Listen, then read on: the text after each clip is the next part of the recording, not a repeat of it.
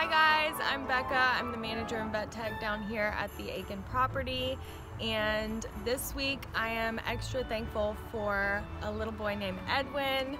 Him and his siblings came to us. They had been found in the wall of a abandoned trailer.